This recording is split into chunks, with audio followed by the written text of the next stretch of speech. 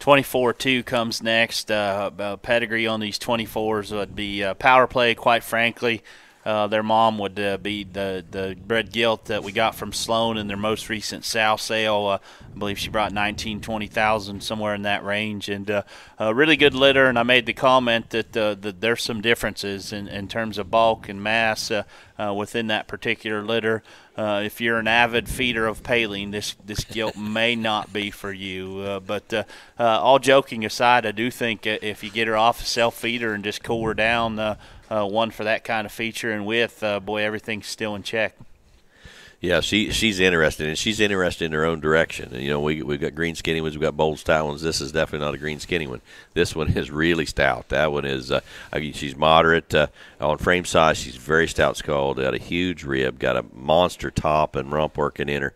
Big set of bones, and she's still flexible. I mean, she's still able to move with all that stuff. Just, again, to slow her down on protein and be where you need to be, that one is easily dual purpose. I mean, that one's got monster muscle shape for a market type of deal.